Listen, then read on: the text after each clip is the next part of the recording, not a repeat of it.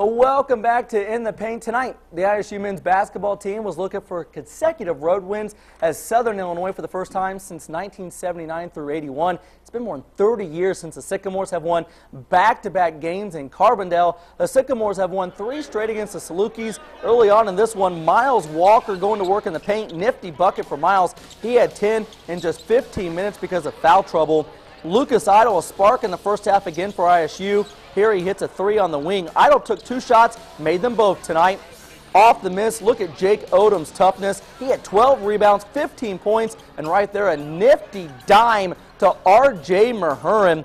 At the end of the half, Sycamores fighting for life. Jordan Prinny knocks in a 3-ball, and they go to the locker room down 8. Second half, they came out gunning. It's that Prinny guy again. Cross court to R.J. Mahurin for 3 to tie the game at 57.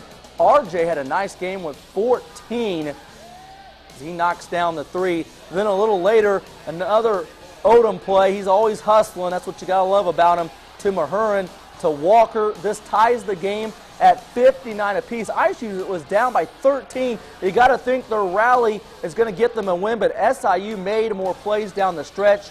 Up 3, Mamadou Seck puts the buckets and the foul. That made it 6. He led all scorers with 16, and the Sycamores' road woes in conference continue.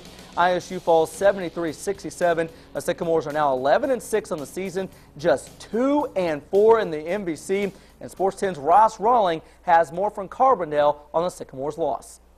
Thanks, Rick. After an effort to come back and tie it twice in the second half, bottom line, the Sycamores fall short and fall to 0-3 on the road in the conference. After the game, Coach Lansing touched on a number of things. Jake Odom's toughness in a double-double, playing 75%, and his team's poor defensive effort. But he knows that the Sycamores have to move on for a tough game Sunday.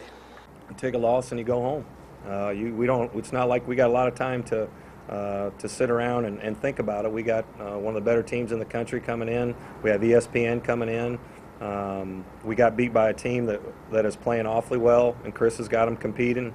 You got to pat them on the back and move on to the next one. We'll do what we always do, whether it's a win or loss. We're going to look at the tape. We're going to see what we did right, see what we did wrong, see if we can't compete a little harder, and see if we can protect our home court on Sunday.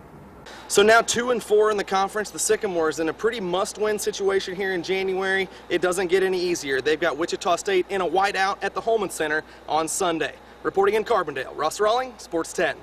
Great job as always, Ross. Let's